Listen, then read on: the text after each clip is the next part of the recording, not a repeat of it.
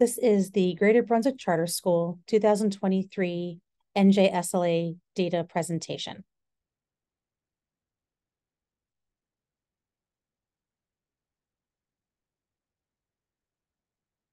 We are happy that so many of our students take the NJSLA. We are a small school and have a small sample size.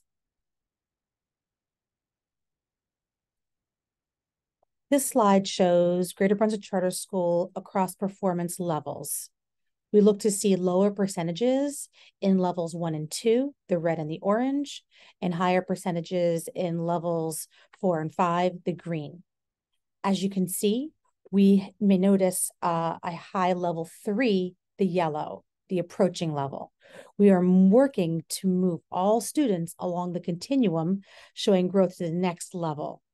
The effective execution of our Tier 1 plans is key to this growth. This slide shows GBCS as compared to New Brunswick Public Schools and the state of New Jersey in language arts across the levels. And you can see here that on average, GBCS outperformed New Brunswick Public Schools, and the state on average outperformed both GBCS and New Brunswick Public Schools. This is showing performance levels in math for GBCS. And the effective execution of our Tier 1 plans is key to this growth. We have a lot in the approaching area that we are looking to move into levels 4 and 5, meeting and exceeding. This slide shows GBCS, New Brunswick Public Schools, and the state across the performance levels.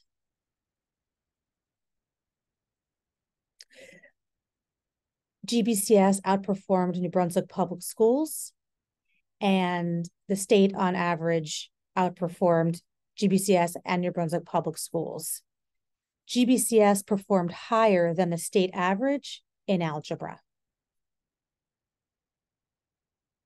This is a 2-year comparison of GBCS in language arts and math, and we can see pockets of positive trends and also regression. We are working with our instructional coaches. We are supporting our Tier 1 plan, in addition to our overall Title I plan.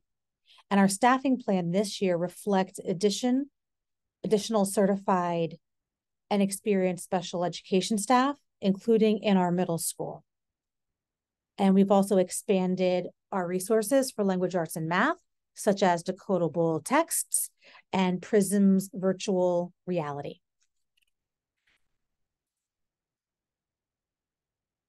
We also took the NJSLA for science in grades 5 and 8.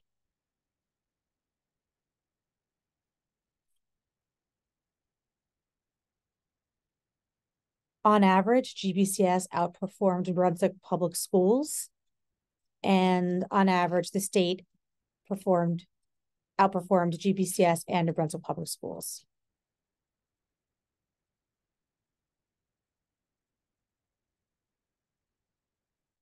In science, we revised our curriculum this past summer. We also adopted the Prism's virtual reality for math and science.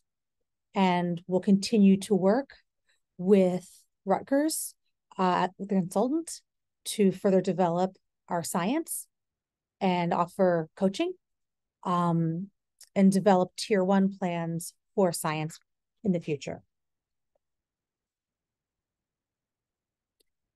There was growth from 2022 to 2023 in science. GBCS is implementing and developing instructional programs.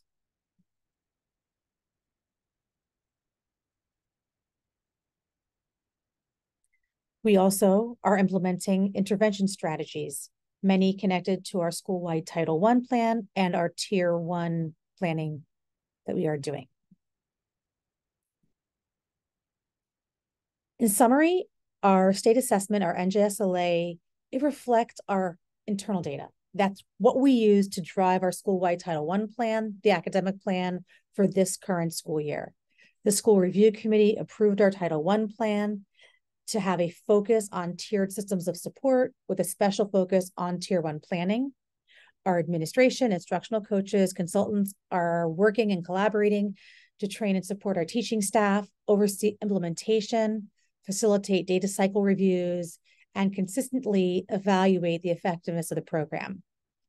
Our teaching staff are using data to strategically plan and implement instruction tailored to the students and their classes.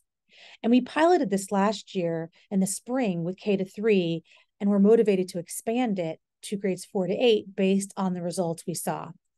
And we know that if we continue to see the gradual growth in our internal data, in those Tier 1 plans, in our chapter tests, in our reading assessments, this will be reflected in our state test data and our scores and achievement in general.